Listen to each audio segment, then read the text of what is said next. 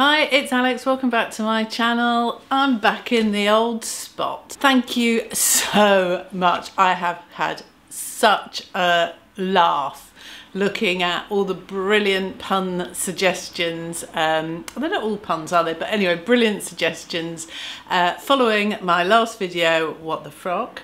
You've all come up with great ideas for things like tops and coats and all the rest of it.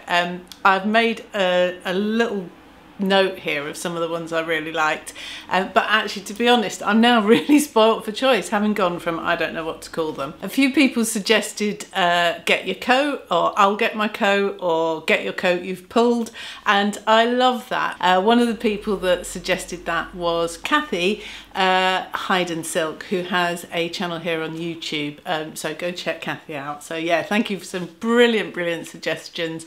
Top of the morning, I really wanted to do, but I'm in danger of doing a dreadful Irish accent, which would probably give offence to lots of people, so I decided that I better steer clear of that.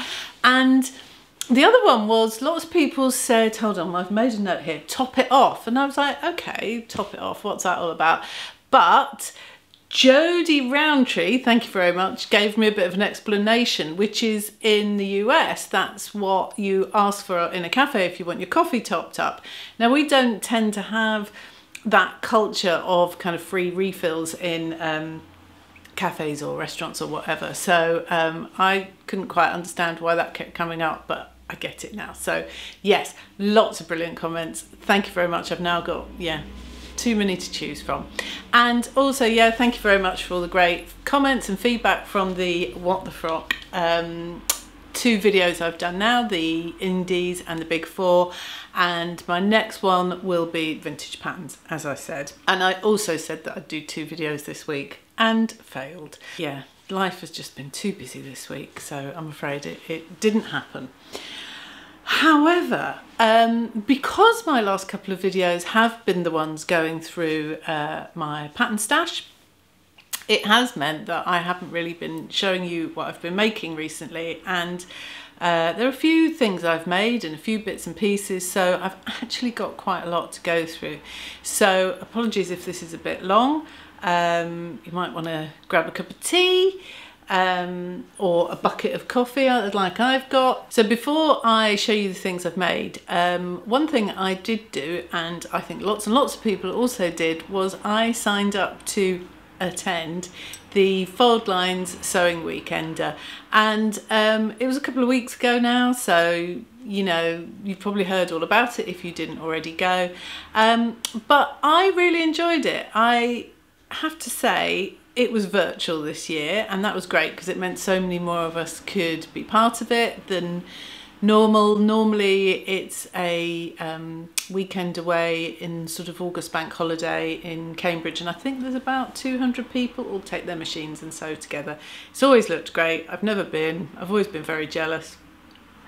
So obviously it's not the same, but it also had some kind of bonuses, which meant that it did have a real feeling of community about it. On both days there was also a sort of global Zoom chat, which was really nice. Lots of people came on and said hello, including me. That's the first time I've ever been on Zoom, so to do it when there were potentially 1,000 people on there was, yeah, a little bit nerve-wracking. Anyway, I'm on a bit of a mission to push myself out of my comfort zone, so yeah, another box ticked. We were sent out an email on each morning with links to lots and lots of online content, and for me, day 2 was the day that I particularly enjoyed, because day 2, I felt like day 1 had a lot of people that we see a fair bit in the sewing community, and day 2 was more, for me, more about the sort of other bits around the kind of world of sewing that we don't always see so much.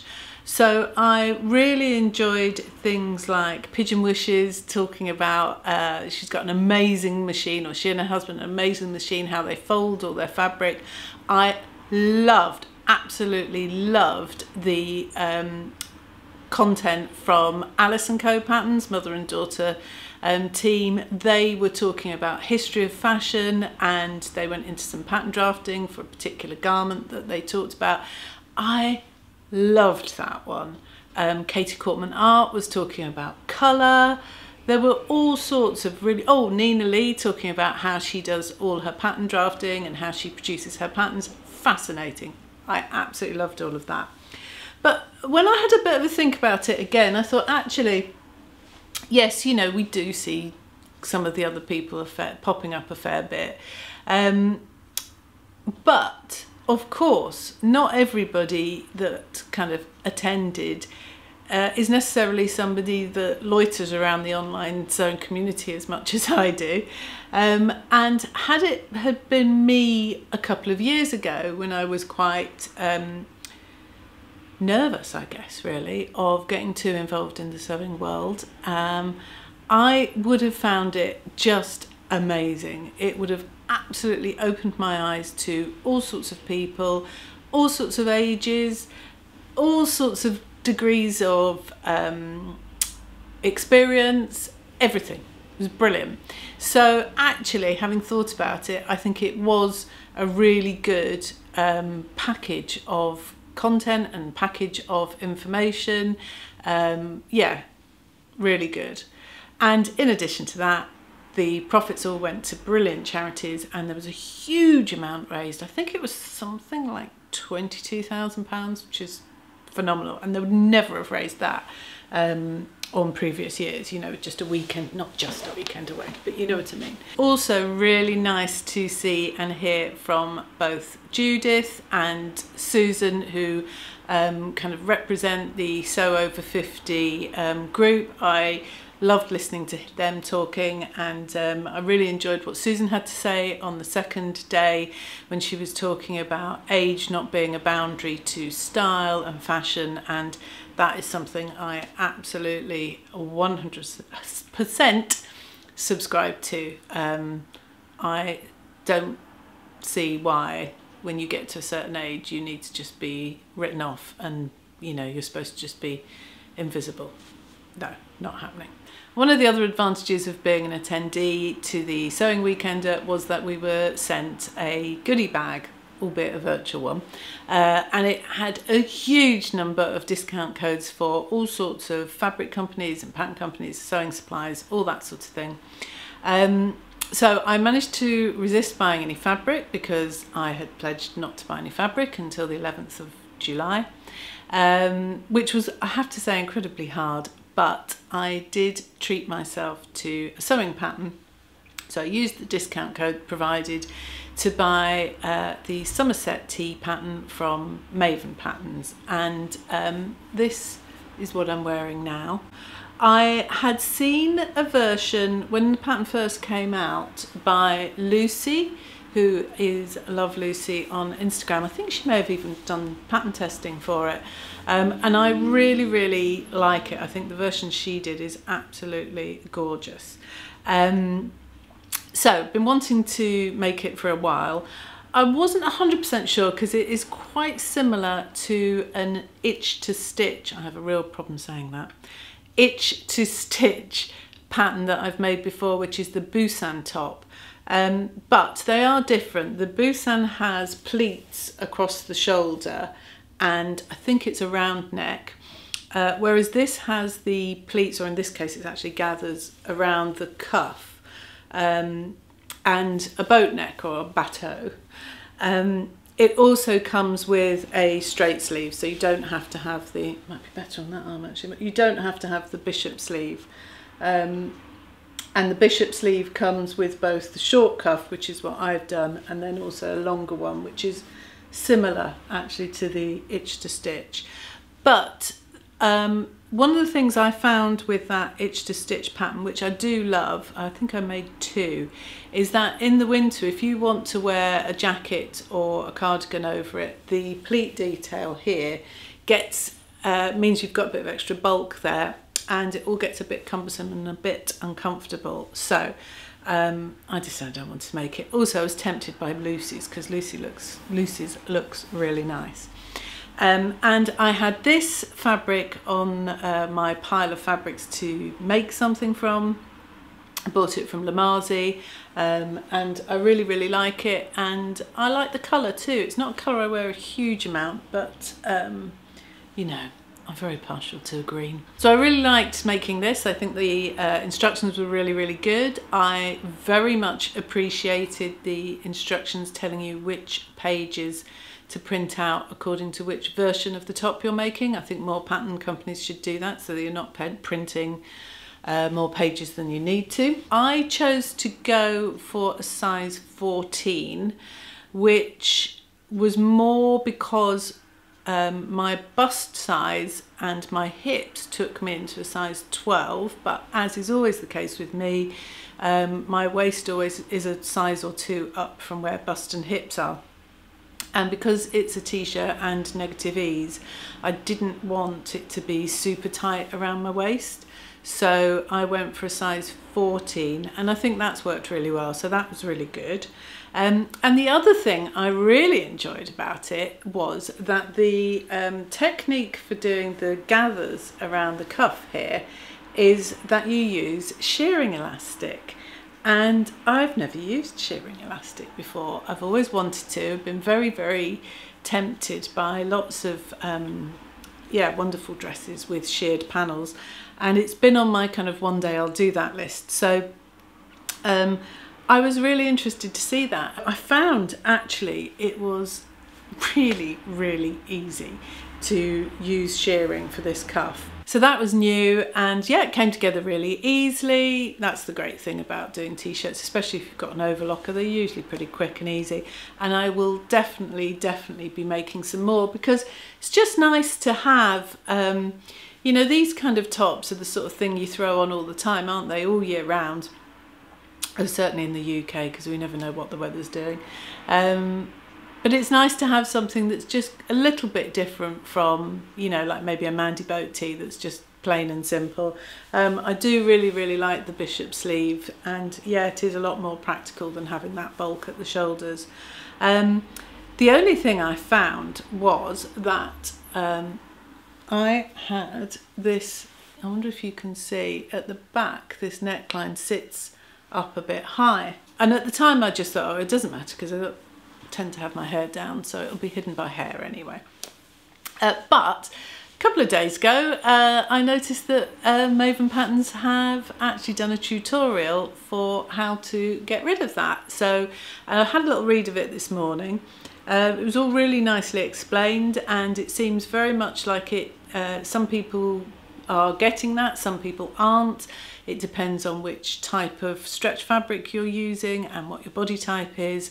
So yeah, it's all beautifully explained, and I would suggest that if you have made it and you have had that issue where the back there is slightly sticking up, then don't be put off, and go and check out their website and have a look at that tutorial. But yeah, really like this, really happy with it. It got me thinking about shearing. Having done that, I realised actually this was really easy, and also by sheer, excuse the pun, sheer coincidence, while I was making it, I had YouTube on in the background, and I was watching Andrea, who is called, is she From the Pink Door, Through the Pink Door? I'll put a title. And she was making something with shearing elastic as well when I was doing it. So I thought, right, the sewing gods are sending me down to the world of shearing. So I went and had a look at the Ariana sundress pattern that I had. I was talking about it in my What the Frock video, the one for the indie patterns. It's very similar to a McCall's sundress that I've made previously. The only difference really is that the back section has a sheared elastic panel. So I really like that McCall's dress that I've got, and it was hot at the time. It's pouring down with rain now, but it was hot then. So I thought, right, I'm going to give it a go.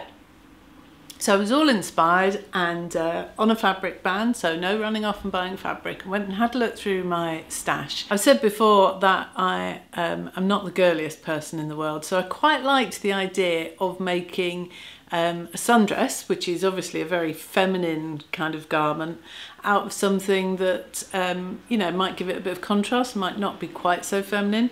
So I chose from my stash this blue camo fabric that I had bought from Abakhan's a little while ago. In fact, I think it was in their craft cottons. And I was also interested to see how a pattern like that would work when it was all sheared up. So I'm really, really pleased with how it came out. This is the sheared panel, which is at the back. Hopefully that will be clear. And I didn't quite have enough to do the inside, to do the facing in the same fabric, so I just used you know, some other fabric I had from my stash and managed to just about get it out of what I had.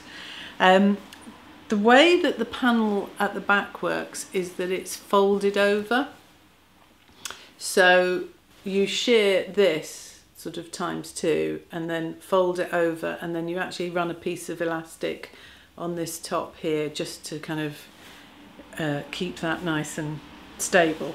You know, it was quite a feat doing all of that because I didn't count the 29 or the 27 rows of shearing that you're supposed to do. I just did it at 1 centimetre intervals. I also used a twin needle. I just thought that, well, to be honest, I thought it might look a bit more interesting, and I'm not sure it particularly does really. But I wonder if you can see, I thought it might make it a bit stronger as well. Yeah, I mean, doing all of that ×2 was quite a task on the eyes, and you know, after a while it did get a bit boring. I was a bit kind of like, oh, you know, are we there yet? So I can imagine doing a whole kind of top of a dress would be, yeah, a bit of a task, but you know, it was all entirely achievable. I did hope that by having that at the back it would mean eliminate some kind of fitting issues around that bodice, because you know, it is quite fitted and it's over the bust, and you've got a seam, you know, like a princess seam going over the front there, and obviously you've got it buttons up at the front, so you need that to all meet perfectly, and you don't want any kind of gaping along the front. So yeah, my hope was that the sheared panel at the back would make all of that fitting a bit easier, and I can't say it did really.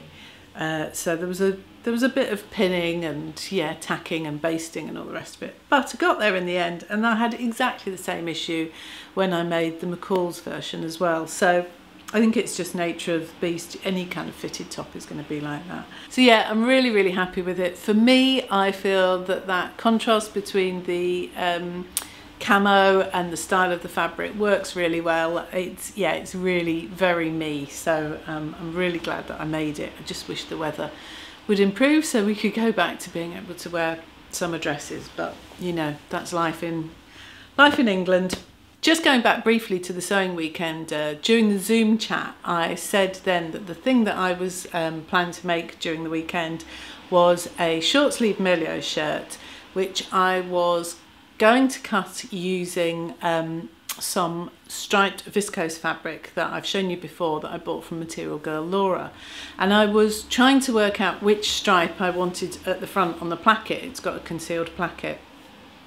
And actually, I spent so much time trying to get that fabric to sit still because it's viscose and it was moving like mad. In the end, I thought, you know, this is supposed to be fun and not too much of a challenge. So I put it to one side, thought, right, I'm going to use that for something else. And I went back to my pile of fabrics that I've been trying to use, and I decided to make it out of this fabric that I've shown you before that I bought from Lamazi. And it's this one here. And what you can't see is all the, well, not all, but most of the parts that are in black, like this section here, are actually embroidered on. You know, they're three-dimensional. And I really, really love this fabric. So I thought actually this would be great because a shirt is the sort of thing I'm going to wear all the time at this time of year. And I've made it before, so to be honest, it's a quick and easy one for me, and I just do like making shirts. So I did make the version with the concealed placket, which is always what I will do because you can hide any dodgy buttonholes. And also, you can hide the buttons themselves, so you don't feel that you've got to go and get some special, you know, fabulous buttons or anything. You know, if you've just got cheap and cheerful ones in your stash, it works quite well. So it all came together pretty easy. I stuck with the collar as it stands with the pattern, which is a rounded one. In the past I have made versions where I've squared that off, and I think I do prefer that, so I think probably next time I will square it off. Yeah, tried to get the little planet on the collar there. Yeah, I really like this. It's already been worn quite a bit. The only problem I have is with the sleeve cuffs, and it's not just this pattern. I've had it with something else. It might be the Cali actually. I just find that this style of sleeve cuff here tends to, when you wear it, it tends to stick out a bit. So rather than it following the line of the shoulder, it kind of follows it line and then pokes out. And I'm not overly keen on that. And I tried to sort of just press it so that it wouldn't do that. But maybe with a bit of wear, maybe there's something I'm doing when I insert it. So if you've got any ideas, tell me, because I'd love to know. But other than that, yeah, really, really happy with this shirt. I did put a picture on Instagram, so you may have seen it already. It's the next day. Unfortunately, I was interrupted yesterday and had to stop what I was doing. However, it has meant that today I've put on my Melilot shirt, and hopefully you will see what I meant about these sleeve cuffs sticking out. Hopefully you can see it on that one, and possibly that one there too. So if anyone has got any ideas on what I can do to stop that being quite so perky, please let me know. But what I was going to go on and tell you about is that when I was in the middle of making the Ariana dress, I realised I needed to get some buttons, and I had to go very near to Abakhan in central Manchester anyway to go and get my mother-in-law for something. So I thought I'd pop in there, just get some buttons, just get some interfacing, and not look at the fabric, because you know, I'm not supposed to be buying fabric, and I failed. Yeah, I guess it was crazy really, wasn't it, expecting me to go into such a place without buying anything. I just couldn't do it. Yeah, so Debbie, who is the manager there, said to me when I saw her, really nice to see somebody who wasn't a member of my family. Yeah, she said, wait till you see the linen upstairs. I was like, no, I'm not going to. Anyway, it was the linen upstairs that was my downfall. So I bought this. Yeah, just forgive me, what can I say? I'm clearly absolutely addicted. Yes, I bought this. I think it's probably some kind of mix. I don't think it's 100% linen, but how nice is this for the summer? They had it in two colourways, both with the same blue, I think, or if it was near as, but the stripes were different. This was the more vibrant, and the other one was slightly more muted. I've got a feeling it was more pinks, but not an awful lot. So I've got 2.5 meters of that. It was £8 a metre, so it was really reasonably priced. I just couldn't resist, honestly. And then I went downstairs in Abakhan, which is where they sell their fabric in sort of bargain bins, and they sell it by weight. And I spotted this, which was in actually in the craft cottons, and I absolutely couldn't resist it. It's got sort of origami boats on it, because it looks an awful lot like this, which is Atelier Brunette by Birdie.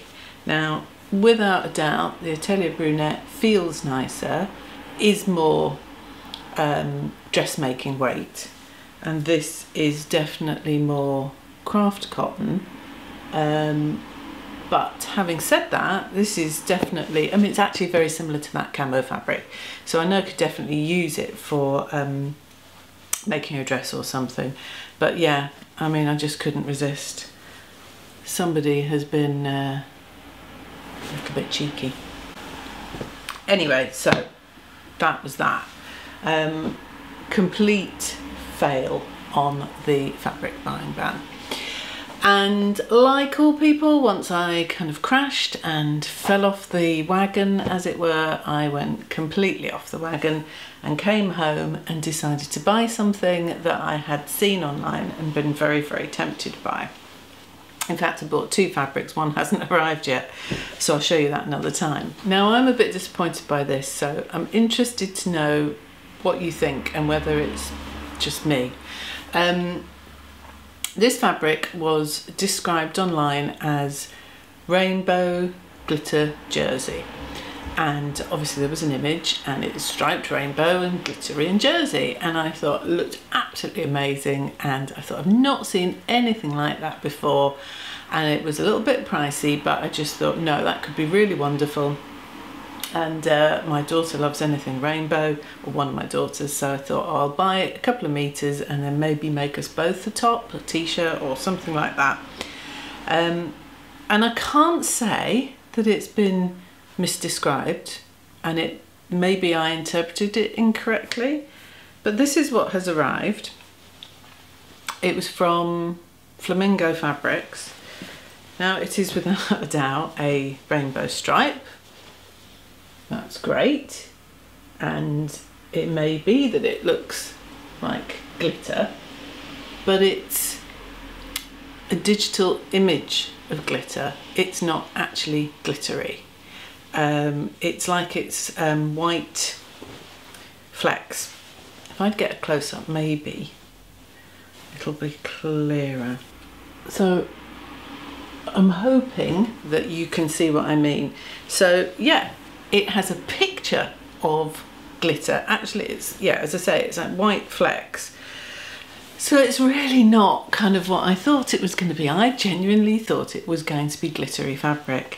And, you know, it was £8 for half a metre. So bought 2 meters of it. I feel like I've spent quite a bit. So yeah, it wasn't what I was expecting, really. Maybe it's karma. Maybe I shouldn't have bought it, and that's what happens when you break promises. I do still have a couple of other things that I've been making, but I'm only going to show you one of them, and that's because the other thing that I have been making recently is knickers or pants. So I haven't actually used a pattern. What happened was that I had taken a couple of crafty, or it's called Bluprint classes, that were taught by a lady called Beverly Johnson. They were absolutely brilliant. She was a joy. And it was all about taking your own measurements and drafting the underwear that you wanted to fit your measurements and your own personal preferences. Nice and easy and brilliant. And the first pair I made when I first did it were absolutely huge, ginormous, great things, you know, right up to here almost. And I was laughing my head off at them when I made them, but I did try them on and they are really comfy to wear. Anyway, I've got this kind of pattern down that I really like and kind of suits me, or suits my needs. But as you may know, Bluprint has now closed down, and it's a bit awful because when they first started up, you had to buy the classes. They then later on moved on to being subscription service. But you bought the classes and you were told that you had them for life. So of course, when Bluprint stopped trading, lots of people were like, well, where are these classes? Where do we get our content from? I did Google just before doing this video, and they have now been bought by a company who have said that anyone who's bought classes will be able to access them at some point.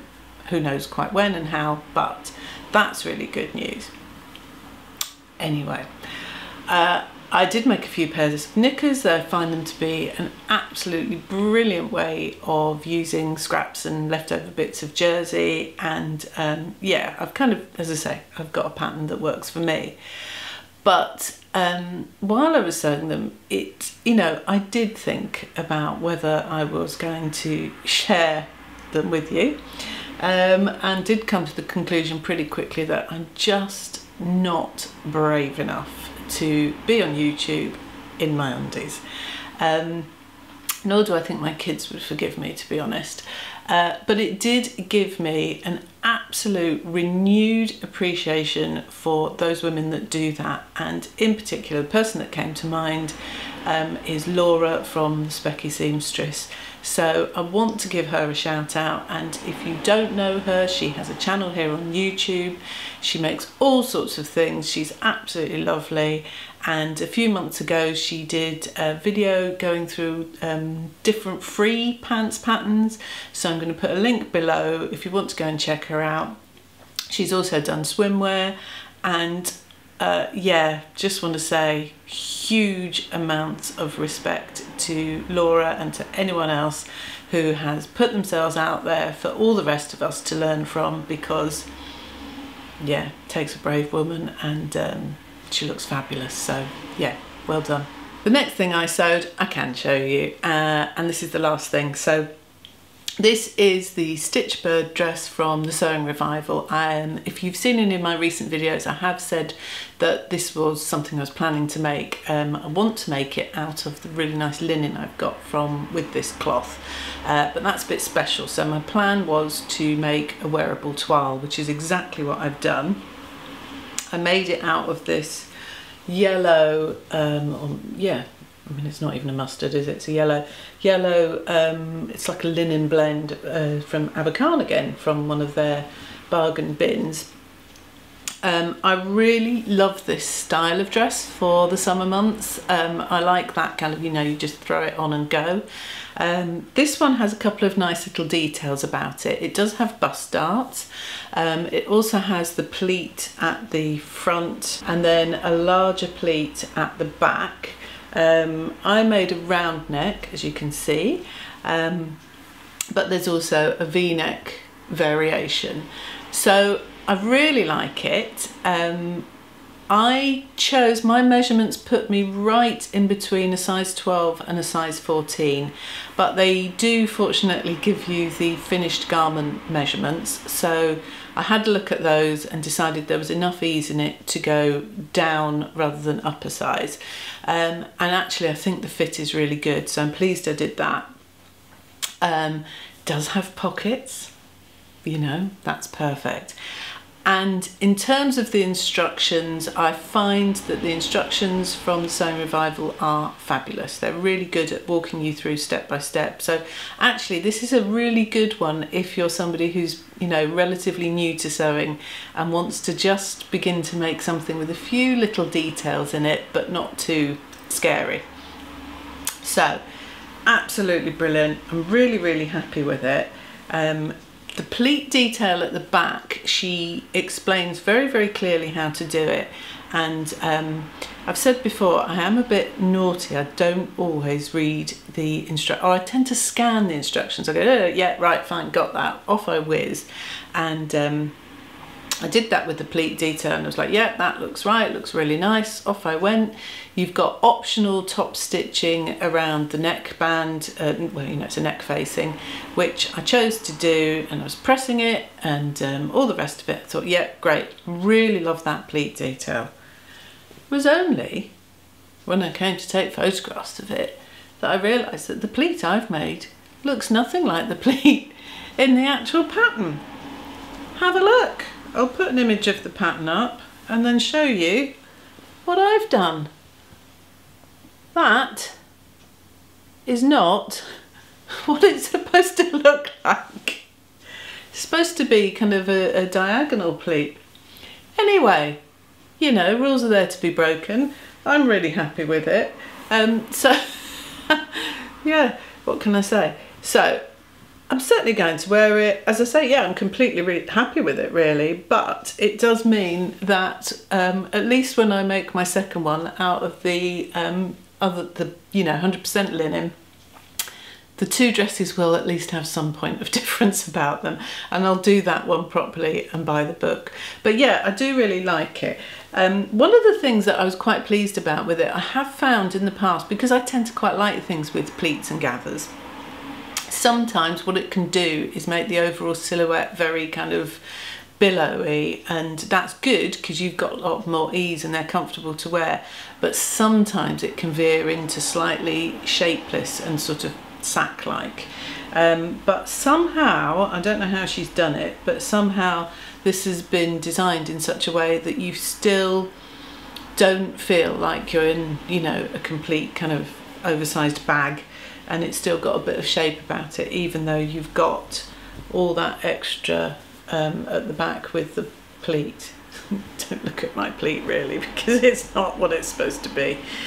Anyway, you know, the joys of sewing. I'm really happy with it, and yeah, I will get on and make the other one soon, and when I do that I'll show you what it's actually supposed to look like.